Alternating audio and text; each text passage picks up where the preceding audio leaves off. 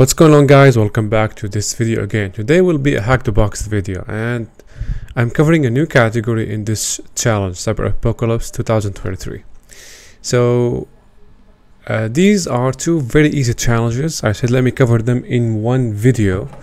Actually, the category is forensic, and as you can see here, we're not required to connect to any machine. We're just required to download a couple files. So if you read the description of the first challenge, in an attempt for the aliens to find more information about the relic, they launched an attack targeting Pandora's close friends and partners that may know any secret information about it. During a recent incident believed to be operated by them, Pandora located a weird Powershell script from the event logs, otherwise called Powershell Cradle. These scripts are usually used to download and execute the next stage of the attack. However, it seems obfuscated and Pandora cannot understand it. Can you help her de-obfuscate it? So we download the files, go to downloads,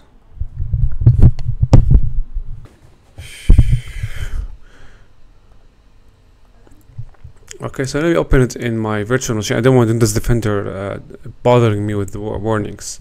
So this is the PowerShell script, and if we take a look again at the PowerShell, as you can see, it's kind of trying to download something, right, from HTTP Windows Live Updater.com. Okay, trying to download some zip files, and these files are base64 encoded.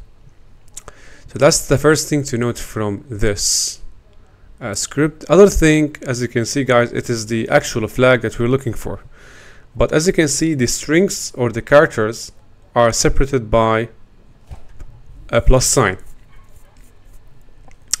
So it's very obvious, guys, that you can assemble the flag like that, okay, and remove the plus signs, and you will get the flag. So you see, it's easy challenge. It's not that hard. You can accomplish that as well with Python if you deconcatenate and remove the plus sign using Python prompts as well. But you don't need to do that. You can just take this and separate the plus signs and remove them. Now the other challenge is here. So there is a rumor that aliens have developed a persistence mechanism that is impossible to detect. After investigating a recently compromised Linux server, Pandora found a possible sample of this mechanism, the persistence mechanism. Can you analyze it and find out how they installed their persistence?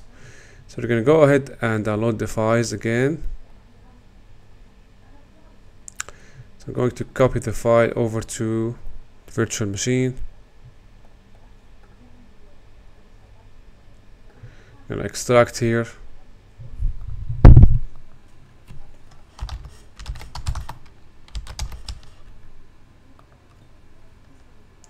and it is a bash script. So if you open it with the mousepad and take a look here, so first host name, we define the host name, define the using whomI and hostname commands, and then they set the path to the service. And then, as you can see here, we have an if statement. If the output of whomI command is equal to Pandora, or no, if the output of the whomI command, as you can see here, doesn't equal to Pandora, and the hostname doesn't equal to Linux HQ, then we exit. So it probes actually for the currently installed system on the target. And then it installs this from this URL, and then we have, as you can see, it gives the permissions for the service executable to run, and then we have this base64 encoded string. This base64 encoded string is to be decoded, okay, and placed here, and then they enable the service. Probably this is the persistent service. But the objective here is to find what's behind this base64 encoded string. So we're going to take this and we're going to say echo